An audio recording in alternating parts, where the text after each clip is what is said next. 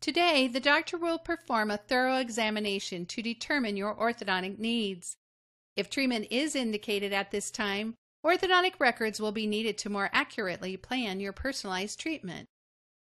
Your orthodontic records may consist of some or all of the following. Models. Impressions or scans are taken of your teeth, and models are created which allow the doctor to make accurate measurements. Photographs. Photographs are taken of your teeth and face. Radiographs. A panoramic radiograph allows the doctor to see the condition of your roots, jaw joints, and problems with development such as ectopic or impacted teeth. A head radiograph, also called a cephalometric, allows the doctor to determine the position of the jaws and teeth.